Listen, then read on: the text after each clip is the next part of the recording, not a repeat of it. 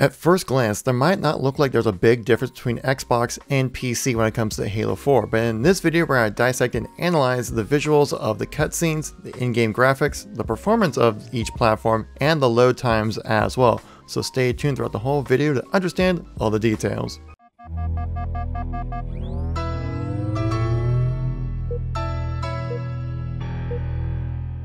How's it going, everybody? It's Kevin here once again, giving you an analytical video of Halo 4. It recently came out on the PC flight guide, so I thought I'd do a comparison to kind of show you the differences between PC and Xbox. If you like these kind of videos, make sure to tap that like button. Let me know you want to see some more content like this, so let's get right into the content here. So just some upfront information, guys. My PC, I have a Ryzen 7 2700X and a GTX 1080 Ti for a graphics card and for the performance here. And for the console, I have a standard Xbox One, the lowest common denominator you could find, but you know, they do have to code these games for this console in mind. For recording, I used Shadowplay on PC at 60 FPS 1080p, and then for the console recordings I used an Elgato HD 60, which is at 1080p 60 FPS as well. I did render out this video in higher resolution, so I highly suggest, if you can, to use those higher resolutions in this video to truly get a better sense of the comparison between the two platforms. For this first clip, I wanted to show the difference between the cutscenes. You can see between the Xbox and PC there really isn't much of a difference at first. As you can see, that maybe the PC version is a little bit clearer, but you know, they're the same scenes, the lighting looks the same as well. The graphics aren't necessarily improved either between the two. On PC, I'm running on extended graphics, which is kind of the higher end stuff, which is really kind of more involves draw distance, if anything. So what we're really going to compare here is an upcoming screenshot of Master Chief at close-up right here, so you can kind of see the difference between the two different platforms. And as we kind of freeze frame it right here, you can see that the Xbox version, maybe like the contrast isn't as deep as PC, even though there is no HDR when it comes to the PC platform from MCC. But you can see right now, it's still the same frame rate, the same kind of FOV. It all looks generally about the same. Right, here's a side-by-side comparison of just the in-game graphics that you can see between Xbox and PC. You can definitely tell the difference with the FOV and the increased contrast that you have with the PC options as well.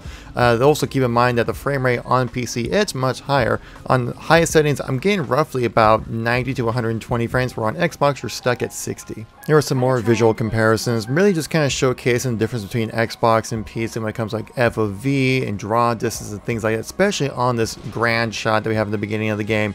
You get much more grander, wider experience with a higher FOV than you do on the Xbox version, which is kind of much more narrow. It still looks fantastic, still plays great, though I will definitely say that if you happen to have a wider FOV, it just kind of gives you a bigger option, a bigger picture of everything else, these grand scale of items that are in Halo 4, which are quite awesome to look at, especially with the skyboxes.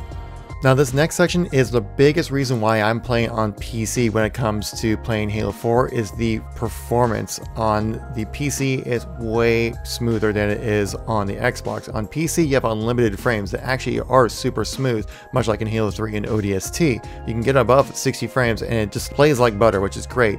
And so you can kind of see here, for example, you jump on a PC, it's pretty smooth and crisp. When you jump on the Xbox, I don't know if it comes through on the video, but it is very framey. There's, you see this one section, I keep overlooking this railing section on the left side. Hopefully you can tell the framiness on the Xbox compared to the PC. Now this framiness, frame drops are all over the place when it comes to Halo 4 on the original Xbox. This also happens in multiplayer as well, during a game where you're under full load of multiple people shooting and explosions happening.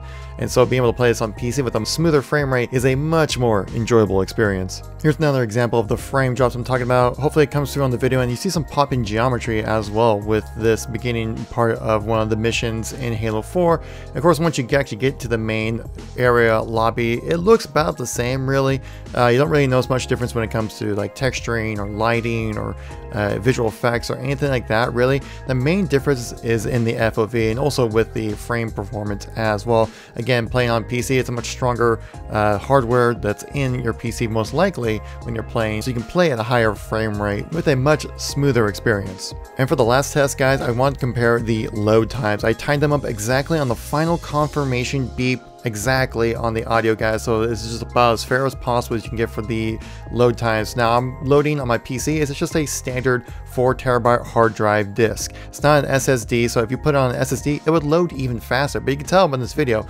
just by the hard drive disk by itself, it loads pretty quick. Compared to the Xbox One, it takes quite a bit more time to load into. Now this isn't exactly in-game kind of comparison, but it definitely involves the user experience when it comes to load time, so PC has a much faster load time than Xbox One.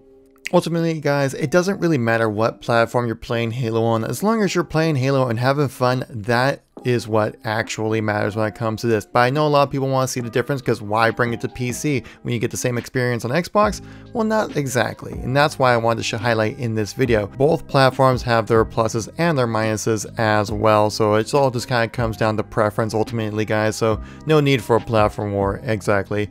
It's all about playing Halo and having some fun. So if you guys enjoyed this video, make sure to tap that like button. Let me know you want to see some more content like this. Thank you so much for watching the video, and I'll catch you on the next one. Peace out.